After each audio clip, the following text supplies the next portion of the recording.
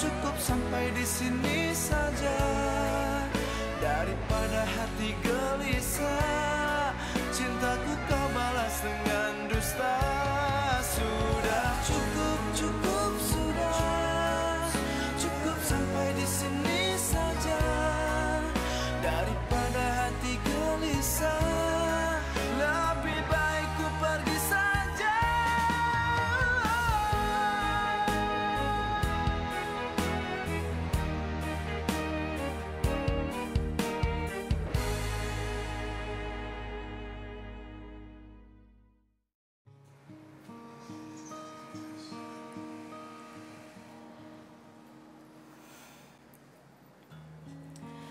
Okey. You boleh masuk. Tapi sekejap je. Sebab kita bukan murim. I faham. Sekejap, I ambil kunci.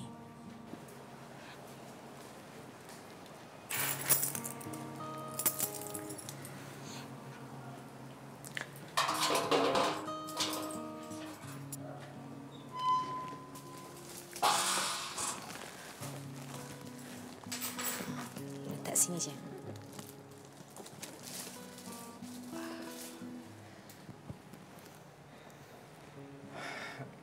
I tak adalah pandai sangat pasal barang-barang baby ni.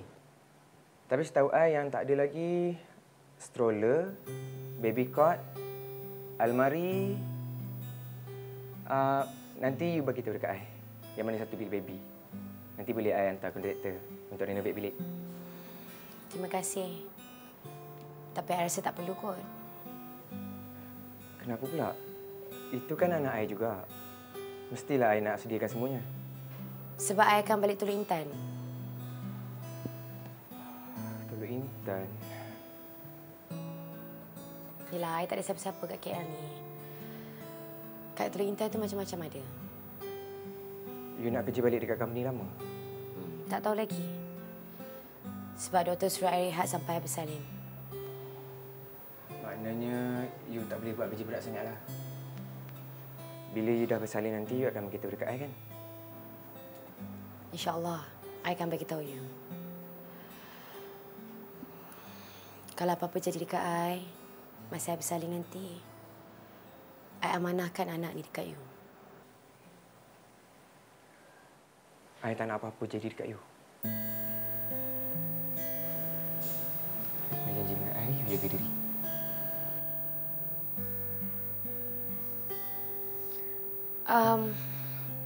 Okey. I rasa you kena balik sekarang sebab nanti kalau orang tengok tak manis.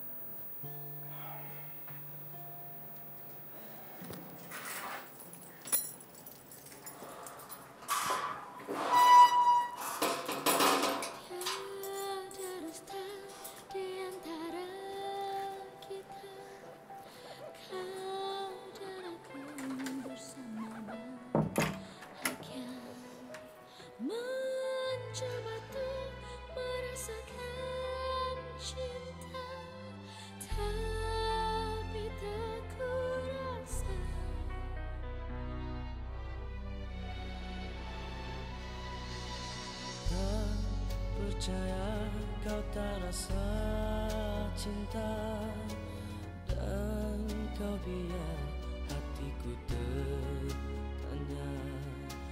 Getar rasa seakan sengsara, nafas tak terhela. Bila rasa tanpa nada cinta, hanya kita tanpa kata-kata, biarlah cerita indah kita teman saja.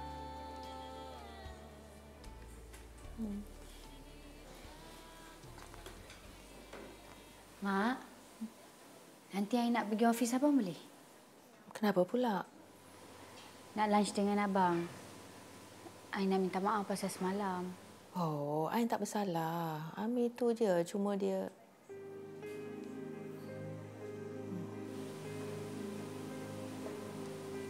Kenapa dengan abang? Mak, Kenapa ni? Ada apa-apa yang berlaku ke selain daripada hal Sofia? Tak ada apa-apa. Cuma Amir tu masih ingatkan Julia.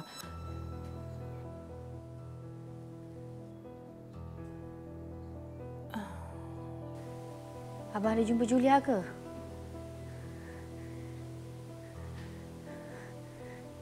Mak? Mak? Demi cucu-cucu Mak ni, tolonglah Mak bagi tahu apa yang berlaku sebenarnya.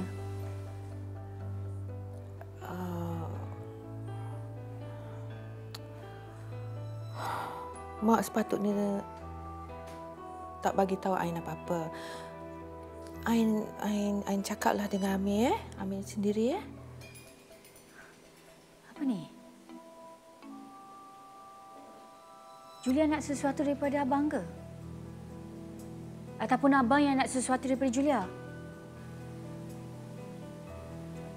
Agaknya sebab itulah Sofia telefon Ain. Dah, jangan fikir yang bukan-bukan. Ain nak ke mana tu?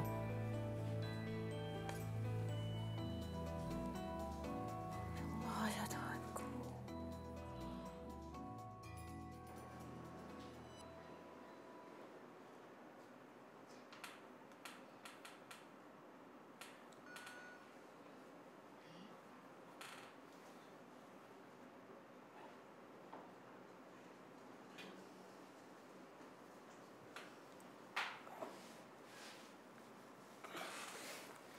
Sofia, jangan tangkap. Sofia. Sofi, baring Sofi, baring. Baring dulu nak.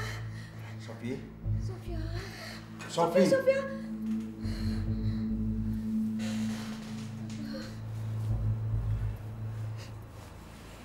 Kenapa Sofi tak mati? Kenapa Daddy dan Mama selamatkan Sofi? Sofi. Istighfar nak. Istighfar. Sofi tak nak istighfar. Sofi nak mati. Sofi. Allah bagi Sofi peluang sekali lagi sebab Allah masih sayangkan Sofi.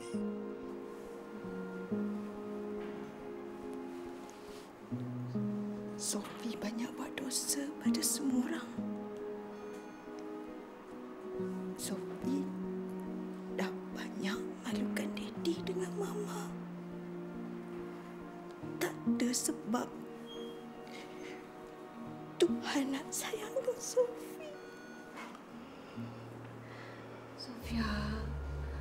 Sofia jangan cakap macam tu nak. InsyaAllah Sofi, semua masalah ni akan selesai. Saman tu tak akan berlaku. Kami sedang berunding untuk selesaikan kes ni di ruang mahkamah. Sabar nak ya. Amir tak saman Sofi, Daddy. Sofi tak perlu risau nak ya. InsyaAllah Sofi akan bebas dari semua masalah ni.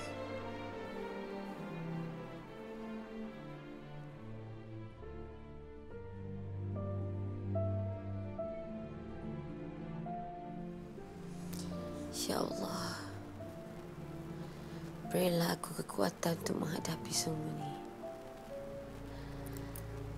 Aku dah tak ada siapa-siapa selain darimu, Ya Allah.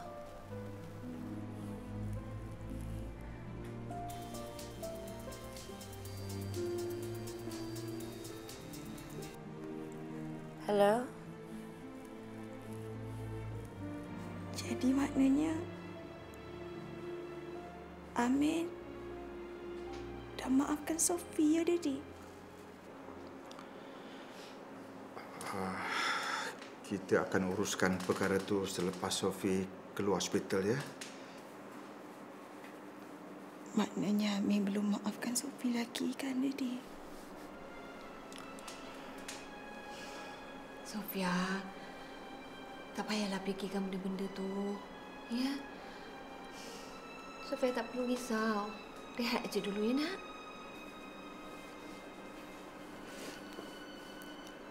Daddy, Sofia nak bagi tahu sesuatu pasal Julia.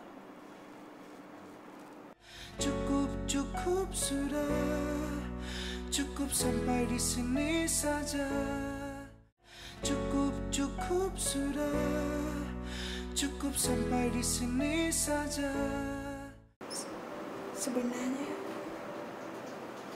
Sofia banyak sakitkan hati Julia masa dekat Seoul dulu.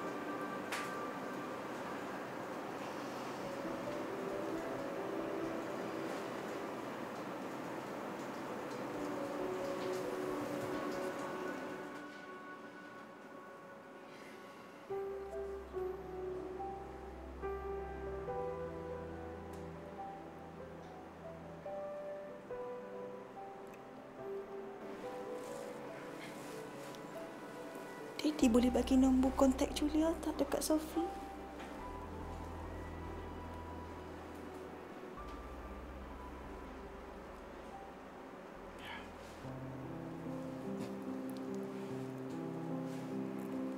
Terima kasih, Daddy.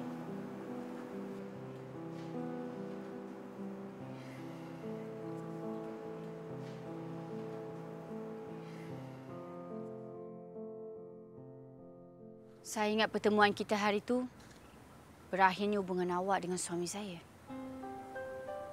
Tapi jangkaan saya salah. Hati awak ni memang busuk. Lagi zalim daripada Sofia. Sofia tu dah tentu kita nampak kejahatan dia. Sebab dia memfitnah. Tapi awak ni berselindung sebalik kejahatan orang semata-mata nak tutup niat jahat awak, kan? Dah bercakap dah. Sekarang, untuk kali terakhirnya, awak dengar baik-baik Nur Ain. Lagi sekali kalau awak tuduh saya ada hubungan dengan Amir, saya akan pastikan tuduhan awak tu menjadi kenyataan. Saya tak kira lah sama ada awak ada anak ataupun tak. Yang saya tahu, saya akan rampas Amir. Nak tahu sebab apa? Sebab saya tahu Amir masih cintakan saya.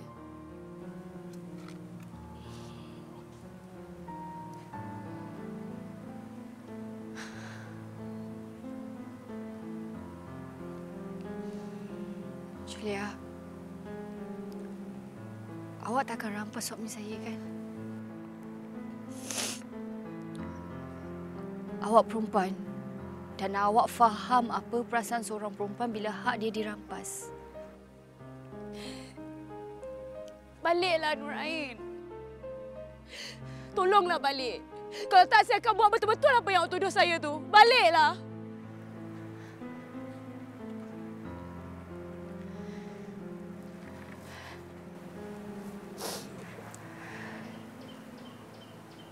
Tolong jangan bagi tahu Amir saya datang jumpa awak.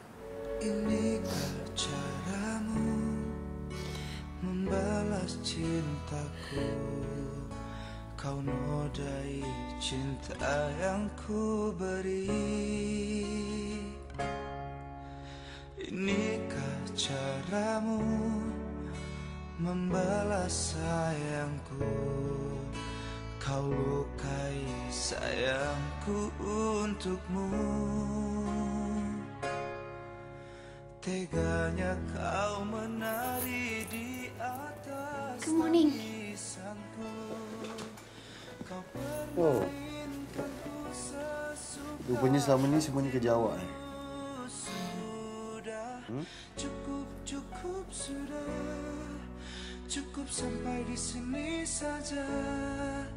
Daripada hati gelisah, cintaku kau balas. Aku merayu dengan kau, Amir. Tolonglah kahwin dengan Julia. Kau je yang boleh bahagiakan dia. Amir, aku tahu kau masih lagi sayangkan Julia. Tak ada lagi orang dalam dunia ni yang lebih layak bahagiakan dia selain daripada kau.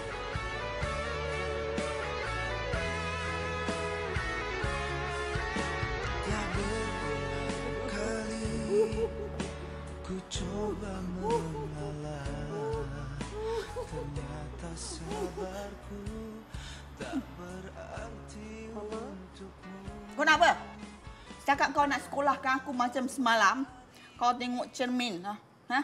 Kau madap tengok muka kau sendiri.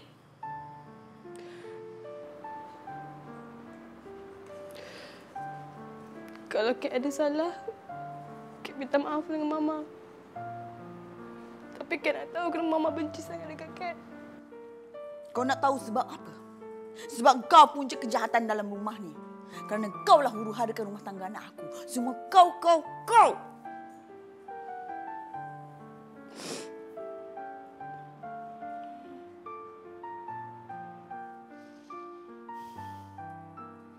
Kau ni sebenarnya ada hantu. Kau ni hantu lah. Mama takut. Ini hantu, Mama takut.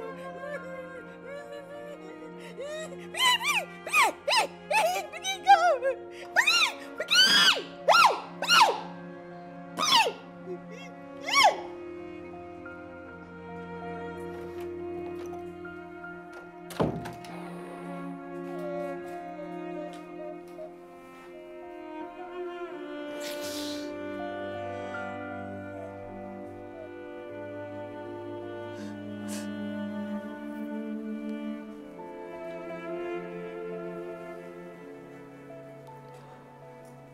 Hello, Papa.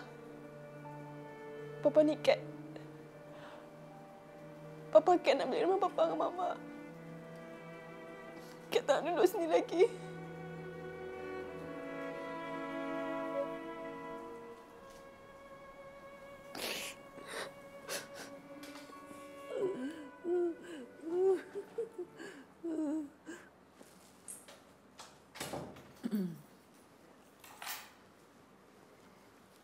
Wan.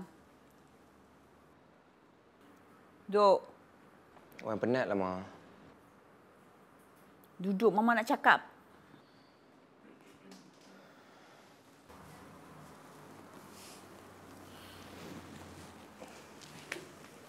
Sejak kebelakangan ni Wan bukan main melawan cakap Mama, ya? Wan cuma penat je, Ma. Mama nak cakap sikit ni. Perkara ni tak boleh tunggu sampai besok. Apa dia, Ma? Tu, biar awak terbaring kat bilik tu. Sampai bila awak nak jaga? Mama tak bolehlah cakap macam tu. Katrina tu kan isteri Wan. Isteri atas kertas je. Tapi tak ada fungsi langsung. Menyusahkan Mama lagi adalah. Mama pun tahu kan kenapa dia jadi macam tu. Mestilah Mama tahu. Mama ada kat situ. Tapi tak payahlah cakap dengan dia tu. Jangan nak melebih-lebih, mengena-ngada, menyampah. Wan dah cakap Wan tak akan tinggalkan Katrina. Wan akan jaga dia sampai bila-bila. Kenapa Mama masih nak persoalkan lagi? Sebab yang jaga dia dalam rumah ni macam kuli batak tu Mama. Pesan kat dia, jangan sampai Mama ni hilang sabar, tahu tak? Mama ni ada ringan tangan ni. Nampak ringan tangan ni? Macam nak campak dia je kat rumah mak bapak dia. Wan minta maaf, Ma. Lepas ni Wan akan cakap dengan Katrina. Hei, tak payah cakap-cakaplah dengan dia. Terus cerai je, senang. Apa pun jadi, Ma. Wan tak akan ceraikan Katrina. Baik. Kalau macam tu, biar Mama je keluar dari rumah ni. Tapi kalau Wan tak nak Mama keluar dari rumah ni, Wan pesan kat dia, janganlah mengada-ngada, lawan perasaan tu. Jangan nak lembik, menyampah.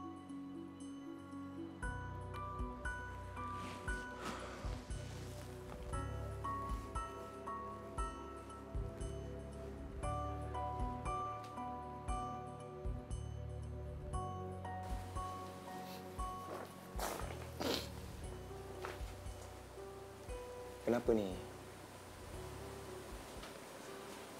Kek dah dengar semua benda, Azwan. Dari dulu lagi Kek cakap dengan Azwan. Azwan boleh ceraikan Kek kalau Azwan nak. Kek, you pun tahu apa jawapan I kan?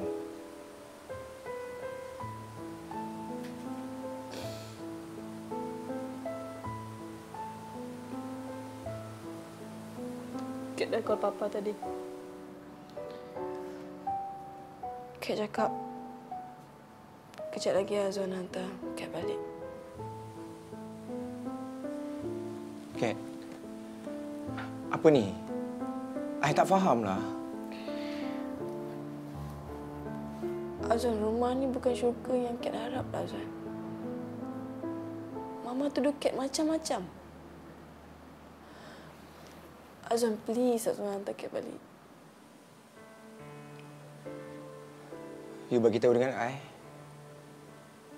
Apa yang Mama tuduh you?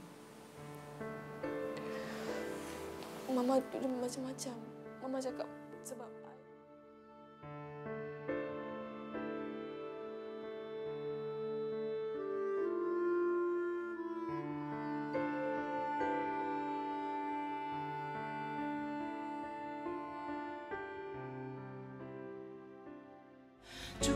Cukup sudah, cukup sampai di sini saja. Cukup sudah, cukup sampai di sini saja.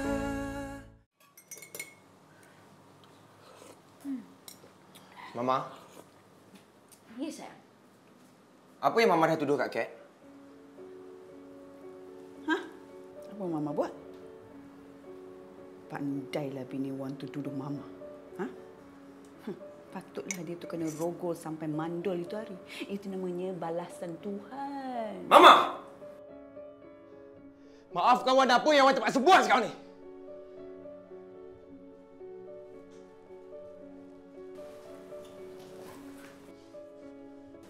Wan?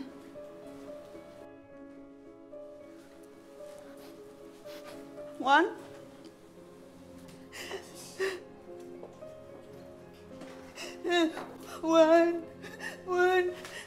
Wan.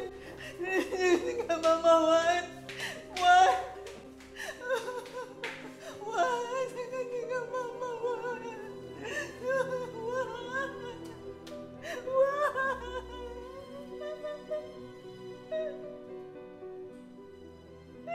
Jangan tinggalkan Mama seorang, Wan.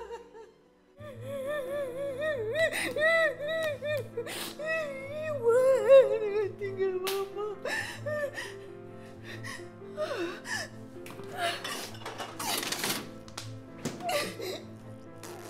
Penipu punya Mama. Kau cakap kalau aku bagi air ni kat Wan, nanti anak aku dengar cakap aku. Anak aku tak tinggalkan aku. Sekarang anak aku dah pergi. Dia tinggalkan aku.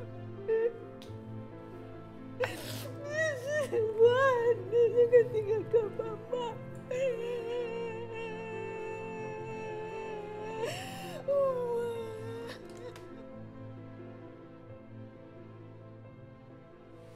Sofi, Daddy minta maaf ya. Maknanya Daddy tak tahulah kat mana Julia sekarang. Nombor yang dia bagi tu nombor lama. Tapi takkan tak ada orang lain yang tahu nombor Julia, Di. Kalau yang tahu pun mungkin Amir ataupun Nur Ain. Tapi Nur Ain pula dah tukar nombor phone. Sofi, tak payah lagi nak jumpa Amir ke ataupun isteri Amir ke. Anggap je lah semua perkara ni dah selesai. Okey?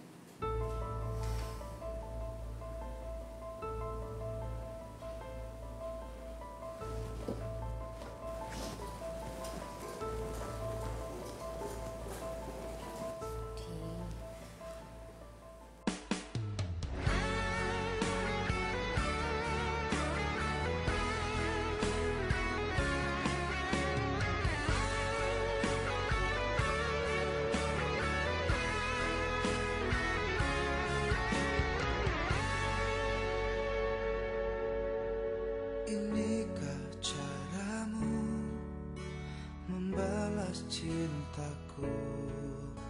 Kau nodai cinta yang ku beri.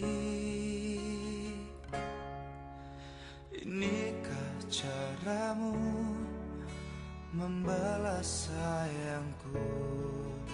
Kau lukai sayangku untukmu.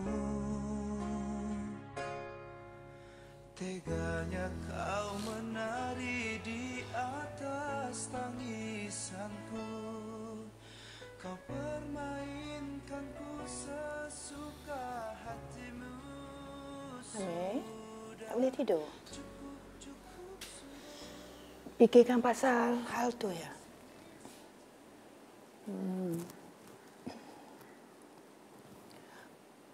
Mak pun fikir pasal hal ni. Walaupun Amir mampu untuk berkahwin dua, tapi Amir tanya diri Amir sendiri. Amir mampu ke berlaku adil untuk kedua-dua isteri Amir nanti dan anak-anak Amir? Amir tanya tu. Itulah, Mak. Amir sebenarnya pun tengah fikirkan benda yang sama. Amir cuma risau sekarang ni. Amir takut kasih sayang Amir tu berbelah bagi. Amir lebih cintakan Julia.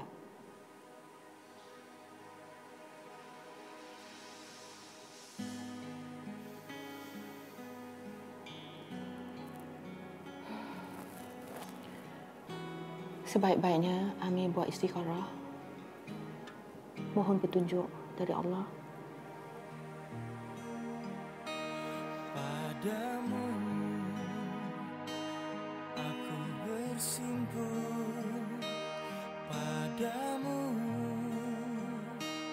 aku bersujud, padamu aku mengucap syukur, untukmu aku pun berzikir, padamu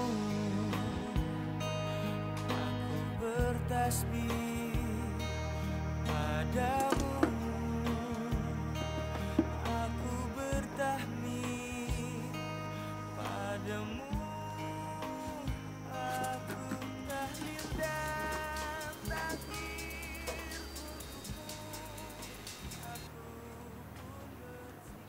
Hello? Ju, tadi saya call hospital sebelum saya pergi sana.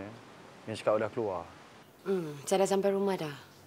Ju, saya ada hal penting sangat nak bincang dengan awak. Boleh tak kita jumpa sekejap? Tak dah lewat sangat ni, Amir. Ju, please. Hal ni penting sangat. Saya kena jumpa dengan awak juga. Saya pergi ambil awak ke rumah, kan?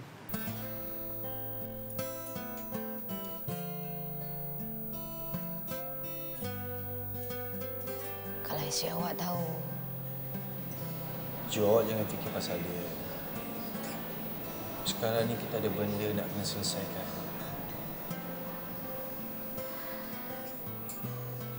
Ada apa ni, Amir?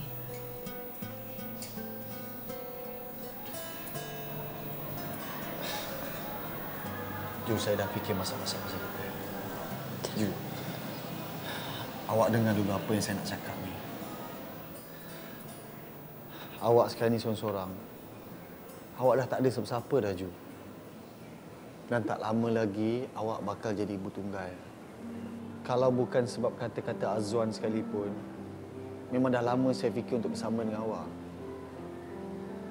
Bukan saja sebab perasaan cinta saya pada awak, Ju. Tapi saya rasa benda ni dah jadi tanggungjawab saya untuk jaga dan untuk lindungi awak. Hati seorang wanita lain akan terluka, Amir.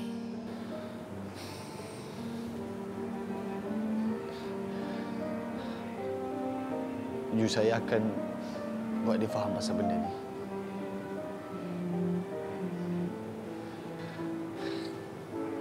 Saya dah tak nak kehilangan awak lagi, Ju. Please. Lepas ni, bila talak awak dah gugur dengan sah, izinkan saya untuk menjadi teman, suami dan bapa kepada anak awak, Ju.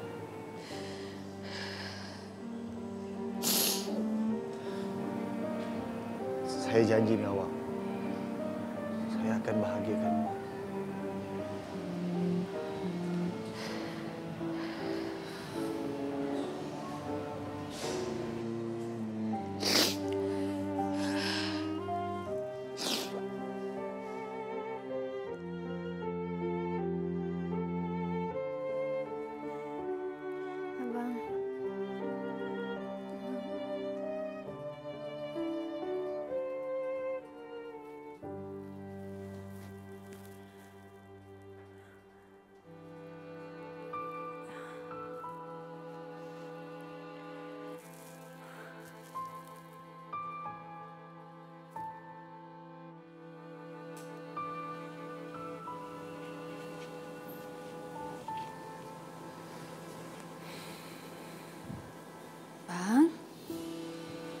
Kenapa ni?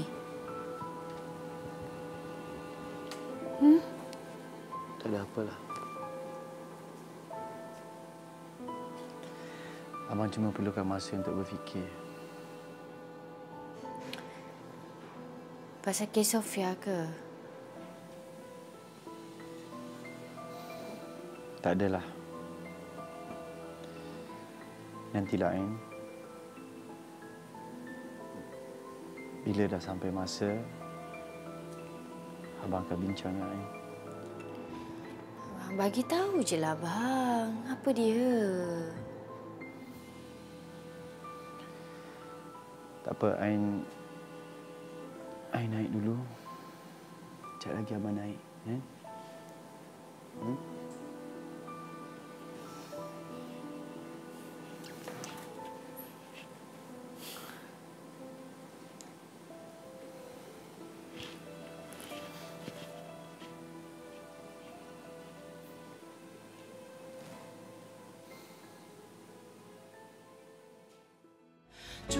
Cukup sudah, cukup sampai di sini saja.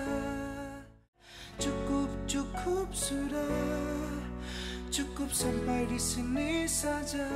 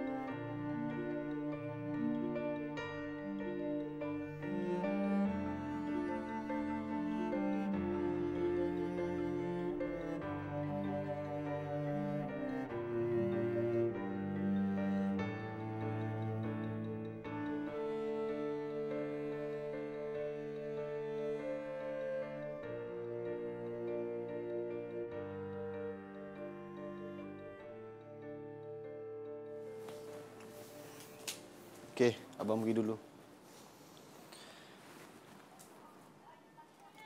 Ain tak nak salam ke? Okeylah, tak apalah kalau tak nak salam. Ain baca mesej abang.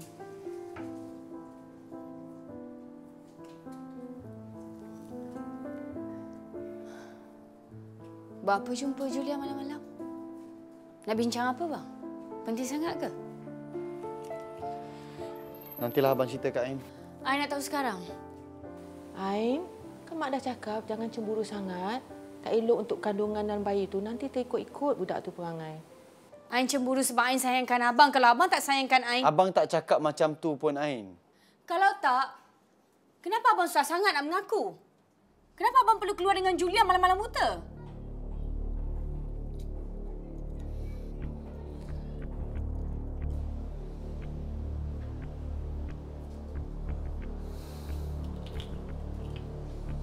Mak, apa yang Mak tahu?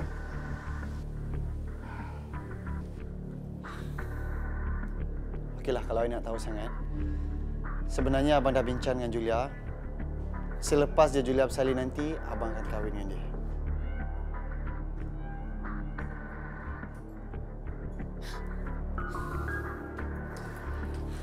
Ain. Ain.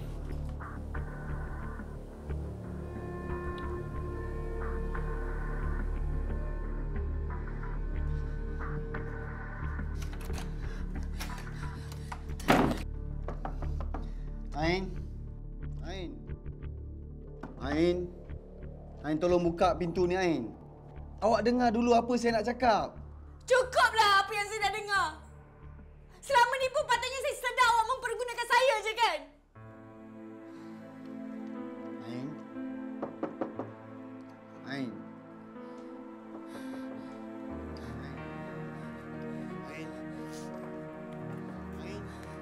Ain, buka pintu ni.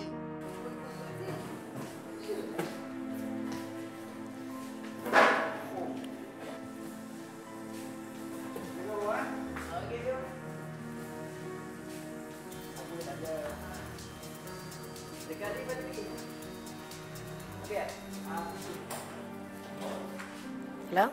Puas hati kau? Siapa ni? Aku Ain. Ain, dengar dulu. Aku tak nak dengar apa-apa.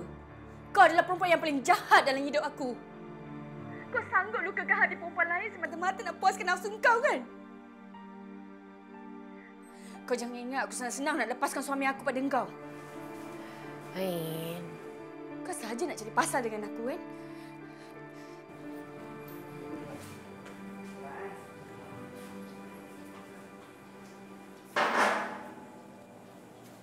Ain, buka pintu ni. Apa dah cakap dengan Ju? Apa yang patut saya cakaplah. Saya memang nak kahwin dengan Julia. Sebab saya nak bantu dia. Kalau awak nak tahu, Julia tu anak yatim piatu. Dia dah tak ada siapa-siapa dan dah tak ada kerja sekarang. Saya ada hak untuk kahwin. Dan saya tak perlukan izin daripada awak. Cukuplah! Hantar saya balik rumah mak bapak saya. Saya tak perlu dengar apa-apa alasan daripada awak lagi. Saya memang nak kahwin dengan Julia. Tapi Julia tak terima saya. Sekarang ni, saya nak awak minta maaf dengan Julia. Kalau tak... Amir.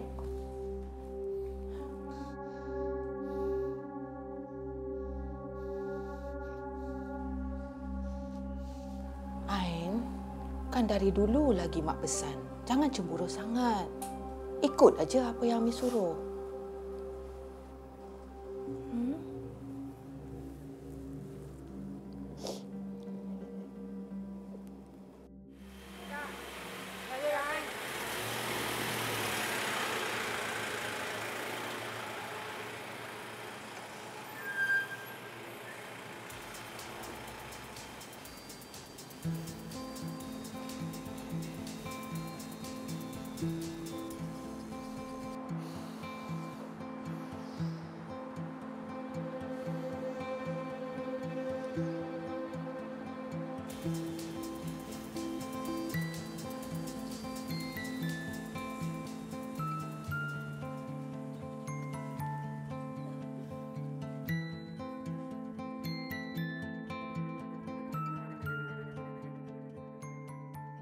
Sudah, cukup sudah.